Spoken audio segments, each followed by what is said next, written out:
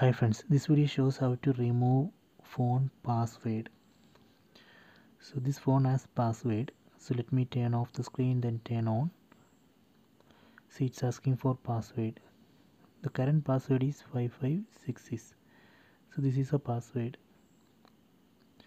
So I am going to remove it. So I don't want password lock in this phone. Open settings, tap on the settings app icon, then go down, then tap on password and security, then tap on password. So here we need to enter current password 5566, then tap on next. So here you can see turn off screen lock.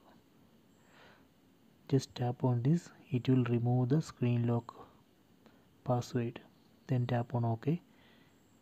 So now I removed password lock. So let me confirm it. Turn off the screen, then turn on.